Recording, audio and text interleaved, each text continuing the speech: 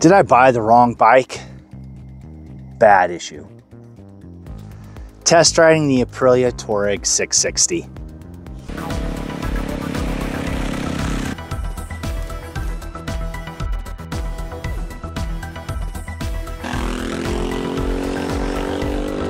Hey, how's it going? Welcome to my channel.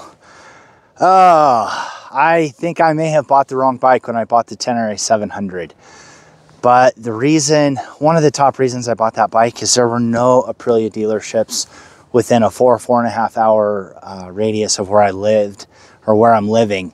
And I didn't want to make that drive somewhere to buy a bike where I wouldn't be able to get parts very easily.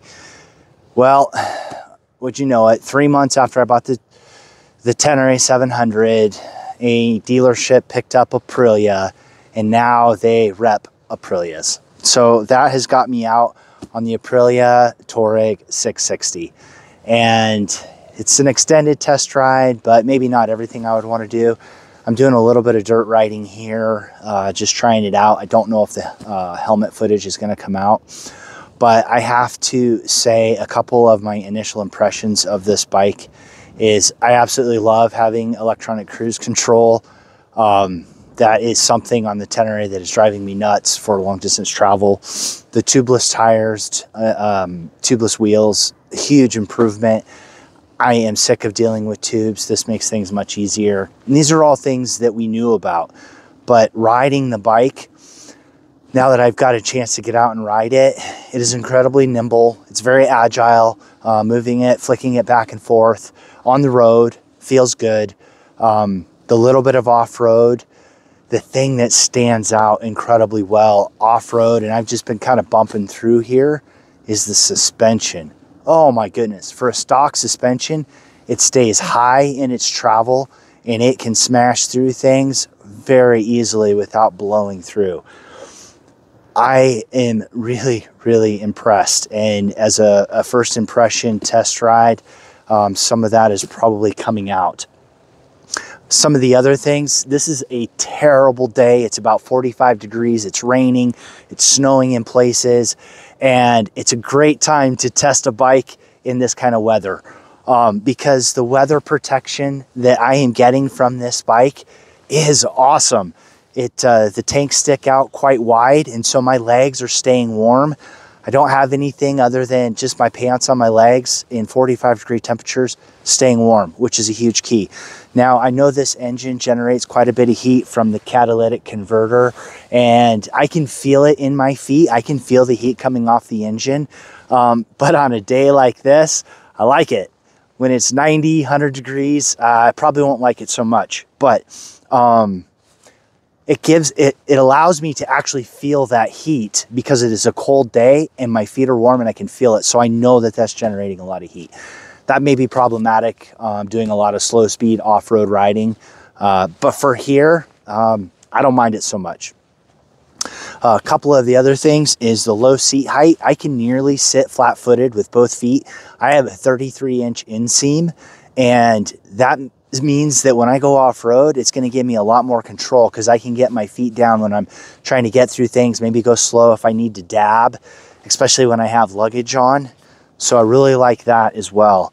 And I have to say the seat, at least for the hour I've been riding, is pretty comfortable.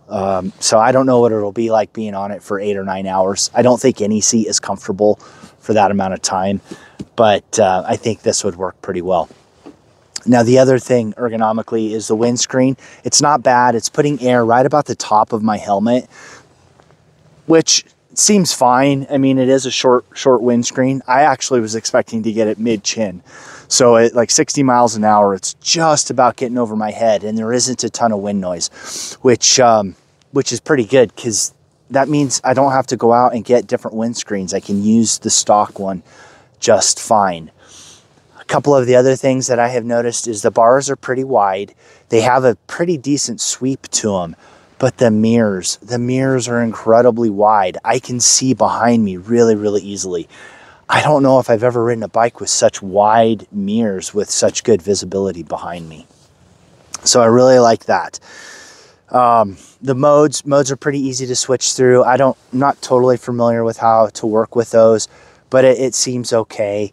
Out here riding on a little bit of dirt, I think the traction control is fairly intrusive right now because I'm not able just to break the rear loose too easily in second, third gear, but I think that might be a matter of just adjusting the modes. The bike kind of feels like my GS, but like a miniature version of it. The way the tank feels, the way the bars are, the way you kind of sit up on it instead of sitting down in it, because the tank feels pretty low. I like that feel. It's very comfortable, and I have to say this is a very intuitive bike to ride. No, it's really hard to find any negative things in such a short ride. It would take time to do it, but I have to say in this ride that I'm doing, I am, I guess to say, a bit blown away by how this bike feels. Engine-wise, it's great. I keep it high in the revs, 4,500 or better, has plenty of throttle response. Now, I will say the throttle response isn't quite like it is on my Tenere. The Tenere, it rips a little bit more, but this even has more horsepower. So they feel similar, but I feel like the Tenere, when I get on the throttle, is hitting it a bit harder. The looks of the Tuareg, I know some people really don't like this front end. I actually like it. I don't mind it. I like the unique look of it. I like the running lights that it has. So I don't know. It gives it an aggressiveness, maybe. I don't know. I like it. I know other people have complained about it, but I'm perfectly happy with that.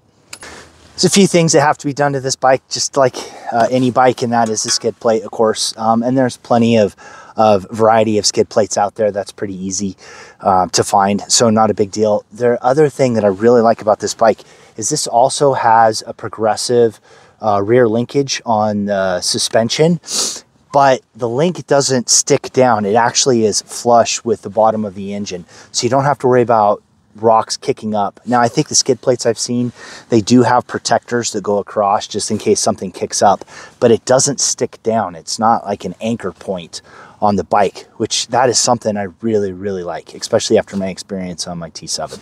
The exhaust hanger, I'm looking at it right now. There are 2 bolts in there, so if this gets bent, this is replaceable.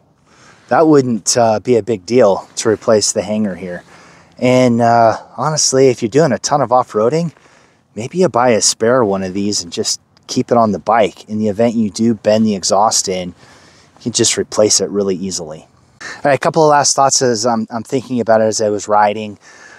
The brakes, man, the brakes are incredibly grabby in a good way, controlled stops. So I like that part of it. Not all bikes have that. So just as a final thought. So I really need to stop fawning over this bike. It is, for this short duration of riding it, very, very impressive. I wasn't sure what to expect. I kind of thought it would feel a lot like my Tenere, and it actually doesn't. I think if I was to compare, this feels more like my old GS than it does my Tenere, just with the way that it feels riding ergonomically. Power, of course, isn't there, but with the cruise control, being able to relax, the bend of the bars, the wind protection, all of these different things. So, yeah, I really have to say that after riding this, I am going to buy one of these. I don't know when, and I don't know how right now. I've got to figure a few things out, but I think for long term, this suits my needs much more than the other bikes that I've had. It has very decent off-road chops with good ground clearance, really good suspension, plus tubeless tires and electronic cruise control. So I don't know what that's going to mean for the Tenere 700, if I'm going to hold on to that for a little bit, or if I just kick it to the curb for this. Not sure. That's why I say it's going to take me a little while to figure things out. But I would say probably in the next 6 to 8 months, I will be riding one of these, and it will likely become my primary bike. So these are just my thoughts on this bike. If you've had your own chance to ride this bike and have your own thoughts, leave that in the comments below. And I'm just curious to see what everyone else thinks about the Tuareg. I know I am very late to the Tuareg game. It's been reviewed all over the place. Tons of people have ridden it. And but I'm thinking for a long-term bike, this might be the one for me.